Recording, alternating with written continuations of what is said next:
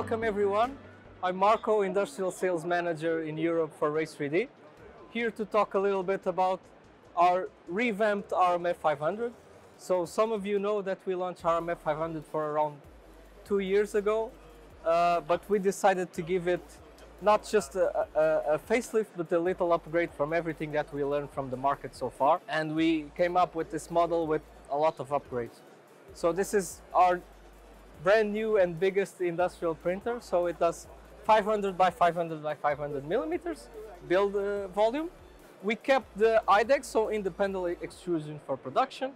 You can see it printing here. Right now we are printing PET with carbon fiber, and it's designated support material, but we can also, of course, print material for uninterrupted productivity. And uninterrupted productivity is one of the major key points of this printer. Besides having the dual head, we also decided to have a large material station that can hold up to 2.5 kilogram spools, that in theory, it should give you uninterrupted 5 days of printing. So you can just put your material, put your file, go somewhere else, and the printer for 5 days will work for you. What did we change as well? So basically we now have a very nice magnetic printing platform that makes it really easy for you to take out your files. Well, not your files, your parts, sorry. Besides that, for productivity, you need normally speed, right? You know that we launched last year Hyper FFF. We launched it on our Pro 3 printers. Here we take it a level further. We call it Hyper FFF level 2. So we are printing at max speeds of around 500 millimeters per second. Of course, always dependent on the material that we are printing, because it is a very material dependent process. So right here with PETCF we are printing at around 300 millimeters per second, which is quite a fair speed for a carbon reinforced filament. And since I mentioned carbon reinforced filaments, this is what mostly the printer was developed for. So when we launched it 2 years ago, it was locked and was only specific for carbon or glass fiber reinforced polymers, so composite materials. But right now, since we did all these upgrades, we also took the decision to open up the printer. So besides the reinforced filaments, now you can print with a wide range of Raise3D filaments. So Raise3D PLA, Raise3D ABS, but also we developed hyperspeed material specific for here. For example, hyperspeed ABS that we call hyperspeed ABS V2, that it can really take advantage of the 500 millimeters per second of the printer.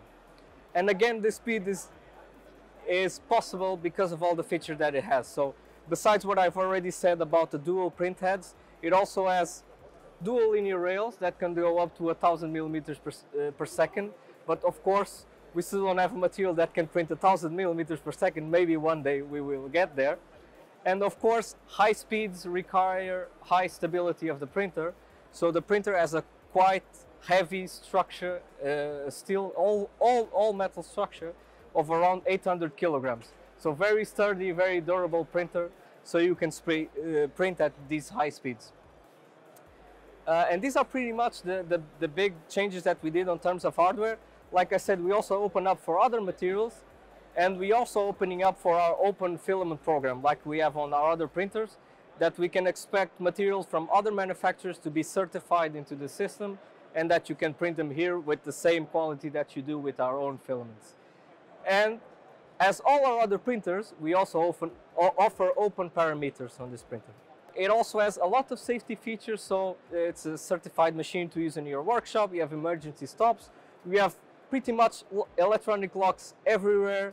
If there's an issue, it will tell you. One of the things I didn't mention, I forgot about the productivity and having the four spools of 2.5 kilograms, is if one runs out, the other one starts to print automatically. So you don't need to come here, manually swap. There is a device in the back of the printer that does it for you. And yeah, with this we open up endless possibilities, endless applications. With the composite filaments, of course, our main application and main usage of the machine is jigs and fixtures.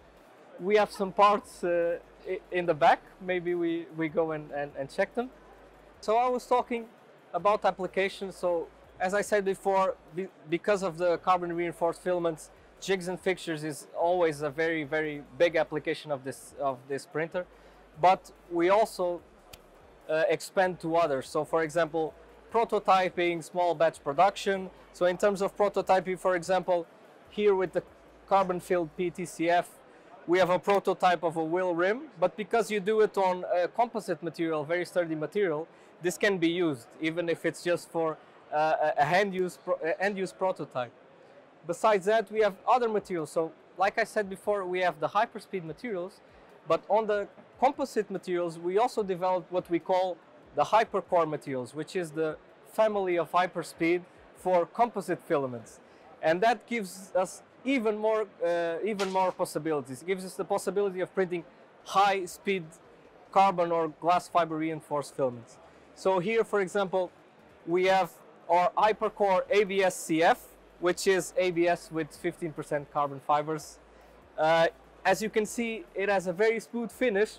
This is not how it comes from the printer. The part was sanded and primed, but it's also to show how easy you can post-process these parts even with a carbon reinforced filament, because the way we develop the Hypercore filaments, it really gives you a nice outer shell, so it's very smooth and it's very easy to sand and to apply any finishing that you want.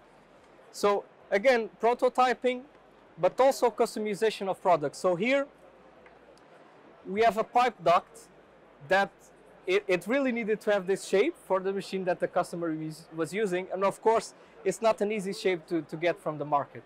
So here we have production of specific products, of customization of a specific product. But then again, jigs and fixtures, prototyping, again prototyping for automotive, and here as well, again, prototyping. I was talking about jigs and fixtures, and we really have some applications here to show. These ones specifically weren't printed on the RMF, but this one is. So this is a very big table fixture. So the customer used to do this in metal. It really required very high stiffness and very high strength of the part. So he couldn't find really a printer that could do it that big or with the material that he wanted.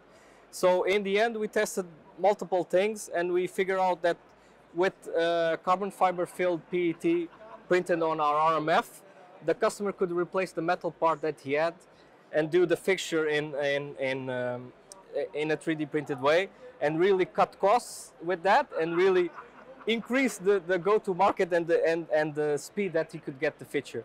And this is just one of the examples of multiples that this customer has, and many other customers that mainly use this for jigs and fixtures. So yeah, that's basically our newest solution, RMF, revamped from the old version that we had before. We listened to the market, we launched the upgrades, we launched the new materials, and yeah, thank you very much for listening to me. I hope you enjoyed it, and you can always contact us if you have any question, any inquiries about this printer or any of our other products. Thank you very much.